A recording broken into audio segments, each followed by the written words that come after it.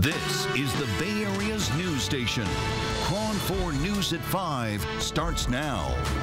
The BART strike threat. Union workers making their case to the public with this eye-catching video. I had 84 cases of fare evasion in one day.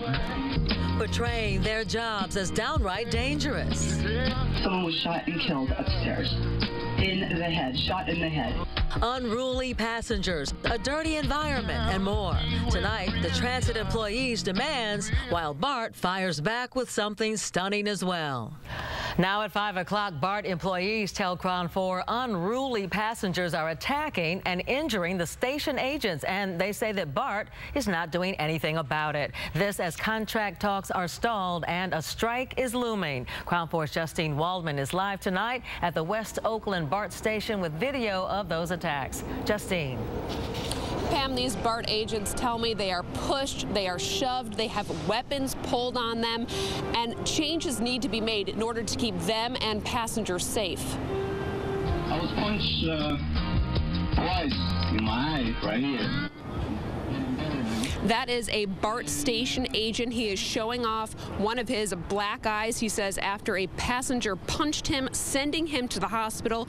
The union made this video to show the violence and the disgusting conditions it says workers face every day. Station agent Sarah Bump tells KRON 4 News a bloody passenger came at her with a knife, and it took 40 minutes for police to arrive. She called it a terrifying experience. And it just makes me really very upset and saddened that BART does not even care about my safety, but let alone the safety of the 400,000 people we move a day.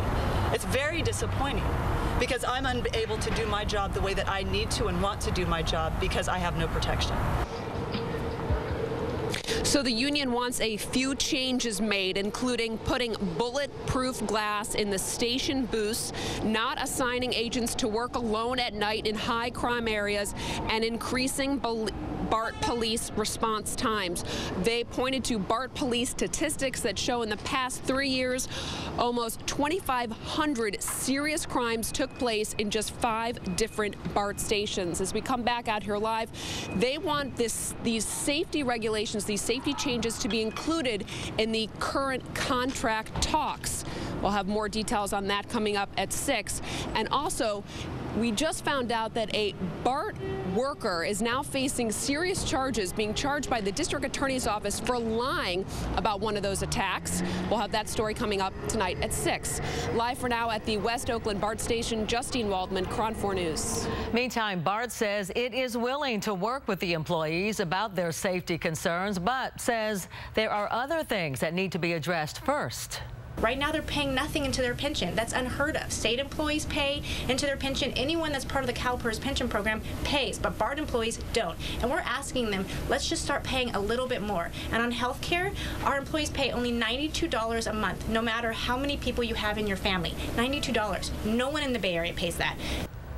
Contract talks will resume on Monday. In addition to those benefits, new information tonight from BART about worker pay. For 2013, the average base salary of a BART employee is $79,500 a year. Again, those talks will resume on Monday.